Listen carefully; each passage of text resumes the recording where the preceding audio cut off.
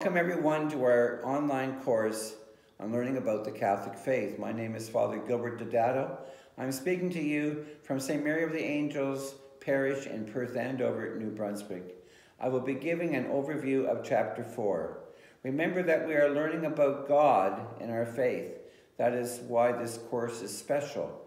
We are praising God in the name of the Father, and of the Son, and of the Holy Spirit. Our focus will be on Jesus' promise to send the Holy Spirit to his disciples.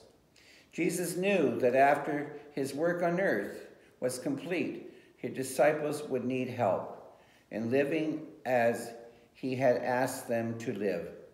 Jesus promised that the Holy Spirit would come to them and give them strength. The Holy Spirit would help them, the disciples, to remember all that Jesus had taught them.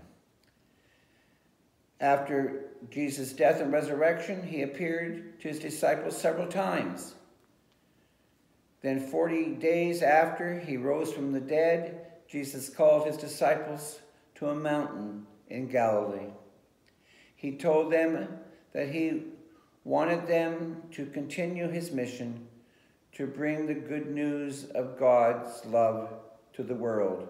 Jesus said, "Go therefore, make disciples of all nations, baptizing them in the name of the Father, and of the Son, and of the Holy Spirit, teaching them to observe all that I have commanded you.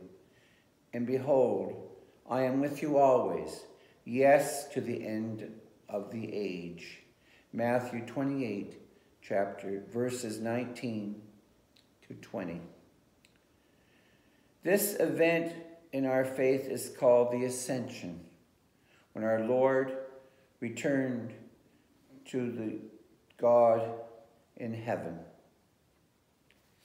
Our next focus is on the Holy Spirit comes to his disciples. This took place on Sunday, 50 days after Jesus rose from the dead.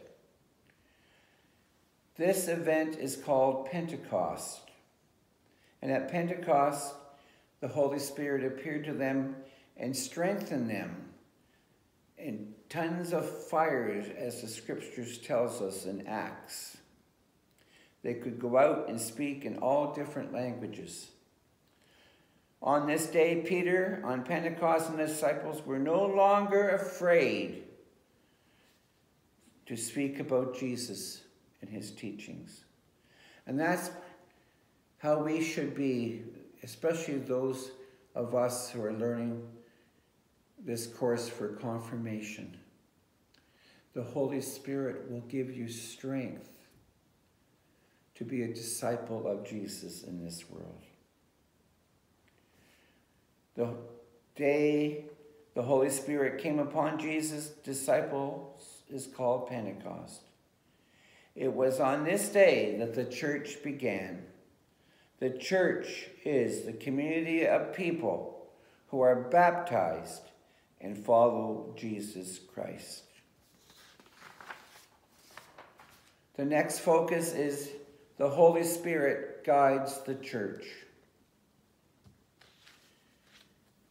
Jesus chose the Apostle Peter to be the head of the church.